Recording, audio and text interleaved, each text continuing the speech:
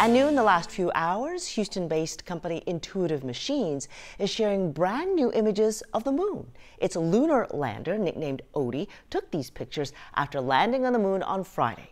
Stephanie Whitfield has the latest on this historic mission. Ignition. 11 days after launching from Earth, Go IM-1 and the Odysseus lunar lander. we're seeing the first images of the moon from the lunar lander Odysseus. The spacecraft, nicknamed Odie, touched down Friday. This morning, Intuitive Machines says Odysseus continues to communicate with flight controllers in Nova Control from the lunar surface. The Houston company says these images represent the furthest south any vehicle has been able to land on the moon and establish communication with ground controllers.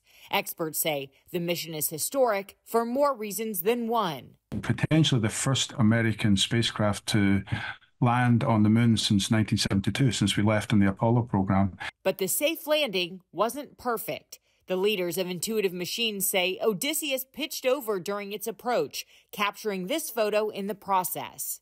Then there was a tense moment where we did not have regular communications, but our dedicated radio and ground operations crew found the signal, and within an hour or so, we were getting the first data down from the surface of the moon.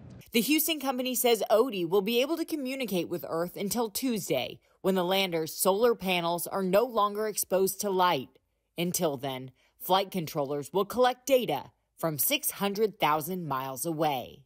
Stephanie Whitfield, KHOU 11 News.